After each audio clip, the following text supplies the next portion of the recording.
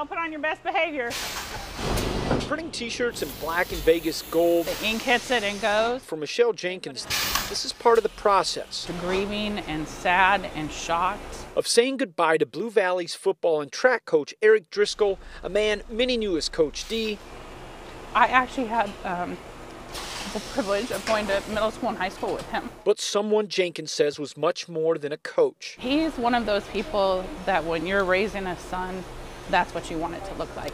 The shirts Johnson is picking up to take back to Blue Valley are being sold to help support Coach D's family after his passing. Hopefully we can love on them and they can feel that. And Jenkins said they chose t-shirts so that families like hers can put on these shirts whenever they start to miss Coach D and remember how much a part of the fabric of their own lives he still remains. Like Jenkins' two kids, these shirts will get bought by a lot of Coach D's former players, but she says athletes won't be alone in wearing them for a simple reason. Even if you didn't do any of those, he went out of his way to say hello. You were welcome.